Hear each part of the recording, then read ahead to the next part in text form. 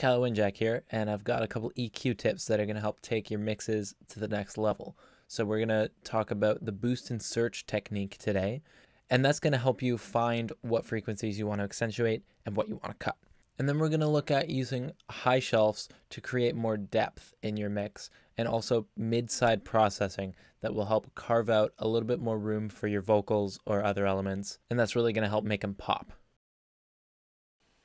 So here we are in Logic, and I've got a rough mix of a track that I've been working on. So what we're going to do is we're going to use the boost and search method on this keyboard track to find some of the sweet spots that we might want to accentuate, and maybe some spots that we might want to look into cutting to make room for other things.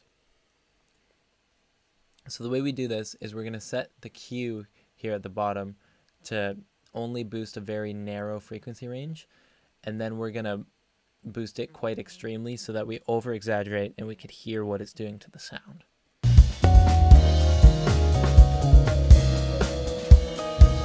So that cue's a little bit too narrow, I think. Here, a little bit more of what's going on. Set it to about 6.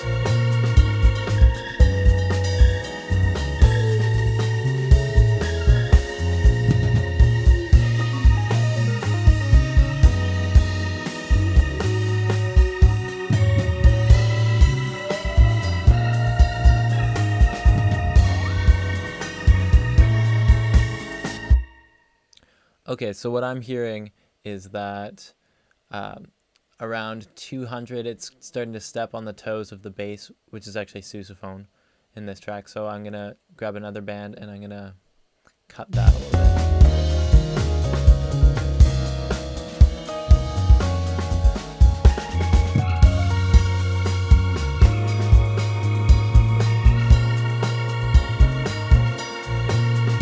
Alright, and that's starting to sound much better to me.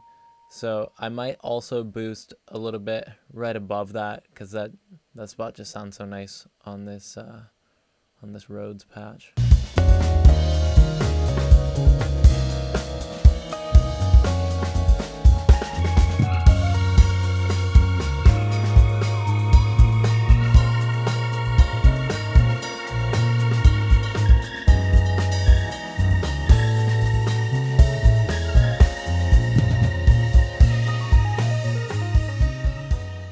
So it's ultimately up to your discretion what you think sounds good, what you want to boost, what you want to cut. But the boost and sweep method is a good way of gauging what you're hearing by over-exaggerating the frequencies, and then you dial it back to a more modest cut and play around with it there. You'll also notice that I'm working in the context of the track. Occasionally I will solo things, but I think it's always important to make sure that your EQ is what sounds right for the track, and not just what makes the instrument sound the best on its own. You may have fallen into the trap of soloing an instrument and it sounds great on its own, but when everything sounds great on their own, then there's no room for the other instruments to breathe. And you end up having a very cluttered mix and wasting a lot of time. Now, another technique I wanted to talk about is using high shelves to create more depth in a mix. So a lot of people will use reverb to push things further back and heavy compression to draw things closer. And this does work, but it's not the only way to achieve that effect. And sometimes you might want something to seem like it's a little bit further away without necessarily adding more reverb onto it. When an instrument is played further away from you, you can't hear as much of the extreme high frequencies in that instrument. That's just the way acoustics and human hearing works. So it makes sense that if we boost those high frequencies, it'll sound a little bit closer to us, and if we cut them, it'll sound a little bit further away. It's a subtle thing, but it's something that I find very useful. So let's try that on this organ. I think I want it to sound a little bit further back in the mix. And so I'm going to demonstrate that by adding a high shelf filter with a bit of a cut. Let's try it.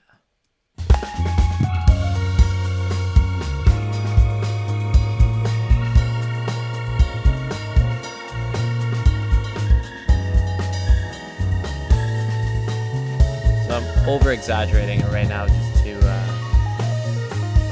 show you the effect. That's more than I want.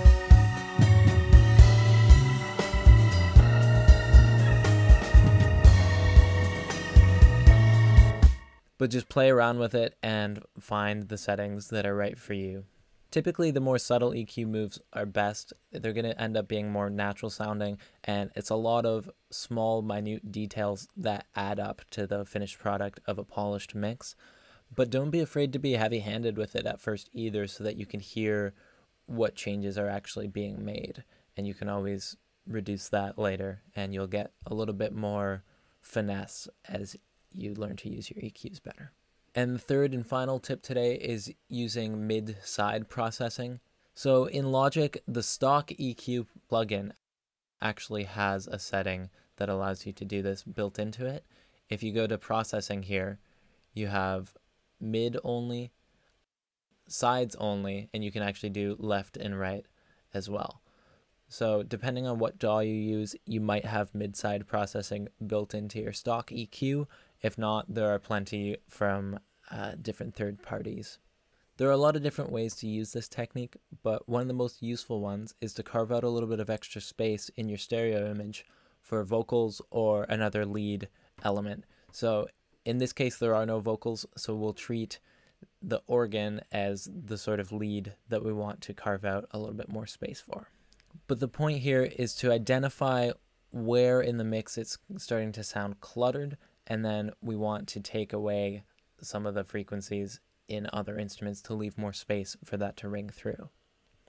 And the reason that we're EQing only the mid instead of the entire width of the stereo image is that we can get rid of some of these frequencies in the middle and free up that space without sacrificing too much of the tone, because you still have room for those frequencies on the edges of the stereo image, so why not use it? If you make a cut across the board, it can sometimes make your instruments end up sounding thin. Ultimately, it's a bit of a tug of war, because for one thing to sound very thick and full, you have to leave room for it. So not everything can be just huge all the time, but there are certain things you can do like this to finesse it. And again, a lot of this stuff to do with mixing is really a matter of taste, and there's not always one right answer, but these are just some techniques that you can try and experiment and see what works for you. So here we go.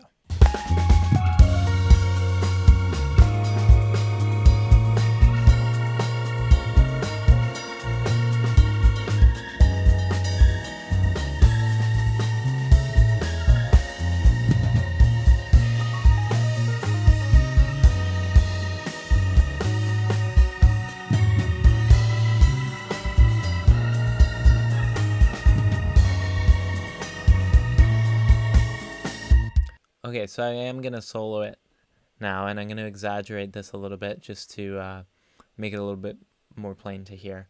But what I'm going to do is I'm going to flip between EQing only the middle of the keys, and then I'm going to change the processing to stereo so it'll affect the entirety of the soundstage.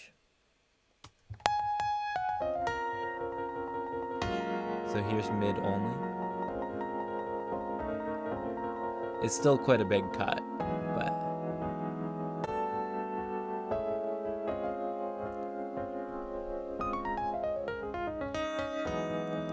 when I go to stereo and then back to mid, you can hear a lot more of those low mids in the side of the soundstage, and there's room for it there. That's definitely something I would be likely to use maybe on an acoustic guitar, so that you can keep that warmth, especially if it was like a solo act or a duo act, where you want a nice, full, rich guitar sound, but you still want to carve out some room for the vocals. That would be maybe the ideal time to use that, but it's something that I find myself experimenting with quite a lot, so it's worth checking out.